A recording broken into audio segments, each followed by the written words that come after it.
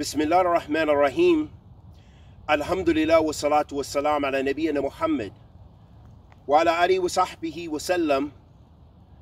Amma ba'du. Assalamu alaikum wa rahmatullahi wa barakatuh. Hayyakum Allah, ayyuha al-ahabba. Wa Eidukum Mubarak. And we ask Allah Azza wa Jal that He subhanahu wa ta'ala blesses us all with many more Eids, and that these times are festive occasions, and that may Allah subhanahu wa ta'ala bless us to be with our families during these times, and bless us to be in a better state of Iman the next Eid and the one following that.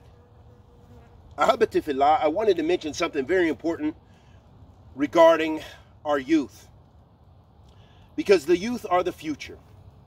The youth are the future. And so I wanted to give advice to what we call those youth that are striving, meaning that they're striving to do better. They're striving to have a better outcome in their lives. They're striving to make changes in their lives to be better believers in Allah subhanahu wa ta'ala, because they recognize that they have dangerous characteristics, or they're in a dangerous environment, or they have negative around them which is bombarding them. Ahabati fillah, some of the advice that I can offer to our youth is, first, that as all believers we need to seek refuge in Allah subhanahu wa ta'ala from the shaitan wa shayateen, from amongst mankind and jinn. Meaning that we need to seek refuge in our Lord subhanahu wa ta'ala from all evil and evil personalities, evil people, and pure devils. Seek refuge in Allah subhanahu wa ta'ala from them. A'udhu billahi minash shaitanir rajim. You know, I seek refuge in Allah from the shaitan, the accursed. And stemming from that, ahabati fillah, is the fact that you need to make lots of dhikr. Now, I know these are advices, they seem so far-fetched, because sometimes you feel that you are so immersed in sin that none of that has no meaning for you. But never despair at the mercy of Allah subhanahu wa ta'ala. So that's why you have to try. You have to make istighfar and have that on your tongue. So that means making dhikr to Allah subhanahu wa ta'ala, seeking refuge from the shayateen, and general adhkar, general remembrance of Allah subhanahu wa ta'ala. This is going to help heal your heart, to put you in a better situation, to hopefully be away from those sins. The next piece of advice, ahabati fillah, I would say, is to learn more. Is to learn more. Again, this perhaps is advice that those who are far from Allah subhanahu wa ta'ala cannot necessarily relate to, because you get so far. That's the furthest thing from your mind, is listening to an Islamic lecture, especially if you're on the danger, if you're on the bridge between iman and kufr, if you are between ta'ah and ma'siyah, and you're closer to ma'siyah. You know, you're in between obedience to Allah subhanahu wa ta'ala and obedience to the shaitan. And you're closer to the shayateen, because you're doing drugs, because you're dealing drugs, because you're with drug dealers and drug addicts, or you are, you know, immersed in zina and all the other things that seal your heart and lead you away from Allah subhanahu wa ta'ala. Then I know it's difficult, but still, I'm offering advice. Strive to listen to beneficial lectures and those things which are going to help strengthen your iman, to help push you away from sin. The other piece of advice, or the next piece of advice, ahabati fillah, is that you have to, and this is what some of the ulama like Imam An-Nawawi, and probably prior to him others who expounded on the concept of tawbah in Islam, of repentance. What does it mean? How do you do it? Imam An-Nawawi detailed this fairly extensively, and you'll find this in Riyadh al-Salihin, that he mentions the ways to make tawbah, to repent to Allah subhanahu wa ta'ala, and they are that you have azima, you have determination to remove yourself from the sin, to stop the sin. You also take steps and you cut yourself off from the sin. You cut yourself off from the sin, you stop it. And that you feel sorrow for what you've done. So that means you stopped it and you feel sorrow. And part and parcel of that is that you remove yourself from wicked people. So that means those so-called friends of yours who want to travel to places of sin, those so-called friends of yours who encourage you to come kick it and let's get high, those so-called friends that want to take you to the party and have a little drink, those so-called friends of yours who want to just feed you only things that destroy your iman and that go against iman and take you away from the remembrance of Allah subhanahu wa ta'ala, those people you need to make hajr of. You need to divorce yourself from them. That you no longer are in those types of gatherings. And that's your step to show your Lord that you really want good. Because even if you make the tawbah and you do the other things, but you still keep really close to people of sin, it's inevitable that you're going to fall back into those sins. That you're going to become a part with Ahl Shar. And you will cease to remember Allah subhanahu wa ta'ala because they don't remind you of Allah Azza wa Jal.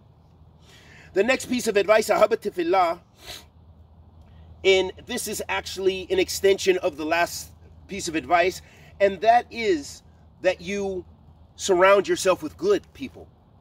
So if you don't have scholars that you can be in the company of, or students of knowledge, at least be around good believers who love Allah wa Rasul sallallahu alayhi wasallam, who will remind you of the sunnah of the messenger sallallahu alayhi wasallam, who will help you to be away from that evil and remind you of Allah subhanahu wa ta'ala. And we ask that Allah subhanahu wa ta'ala blesses us and blesses you, protects us and protects you, and guides our youth to that which is good and straight, and guides us.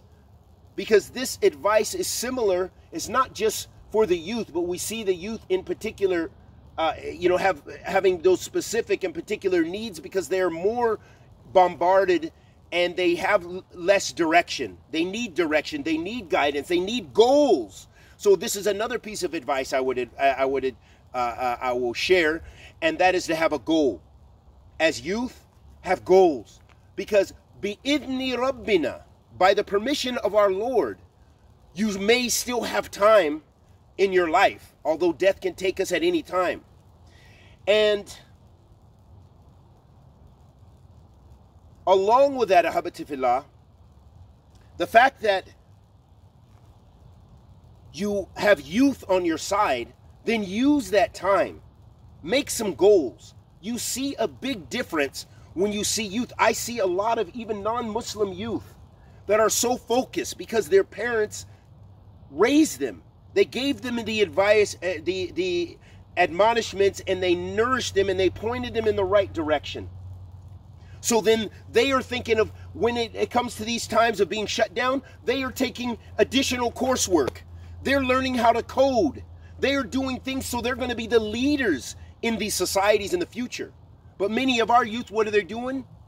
They're smoking more weed. They're getting drunker. They're dealing more drugs. They're trying to get with more girls. That's what they go. They have they're so narrow and short-sighted. Now, nearsighted, or they have nothing in the long term. They don't see beyond the flash and the glitter and the foolishness of this dunya. Because most of that is foolishness. You will eventually outgrow some of those things, we hope. But some people don't. But eventually you mature. Even so many people that become religious, even if non-Muslims, I've known so many people that recently have contacted me that are people that I knew from before Islam, And now you hear them all only saying, well, God has guided me, and God this, and God this. They have left, they have matured, they've come to another level. Unfortunately, it's on shirk because they're not on Islam.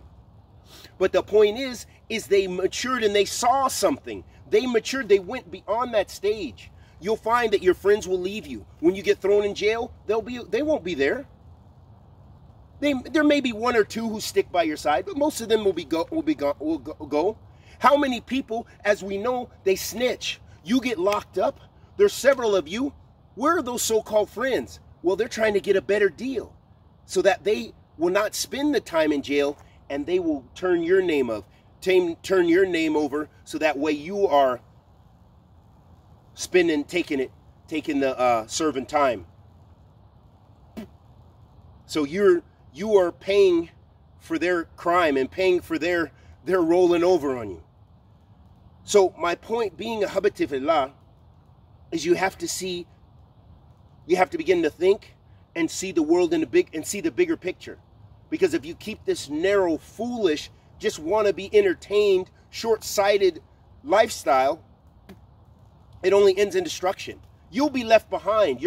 Some of your own peers that had their minds together, that had some sort of basira and insight for the long term, you'll see that you're begging them for a job one day. You're begging just to have anything because you didn't grow, because you didn't have any vision, because you had a destructive mindset and it was narrow and it was closed.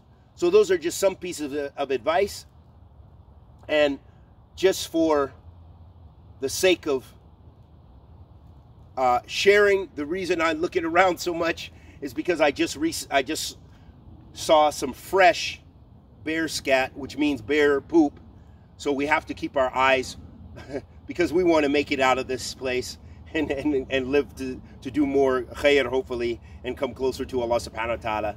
We ask Allah Azza wa Jal, the Almighty, to accept our good and forgive our evil. Allahu Akbar, Allahu Akbar, Allahu Akbar, La ilaha illallah, Allahu Akbar, Walillahi alhamd, wa sallallahu wa sallam ala nabiyyina Muhammad, wa ala alihi wa sahbihi wa sallam.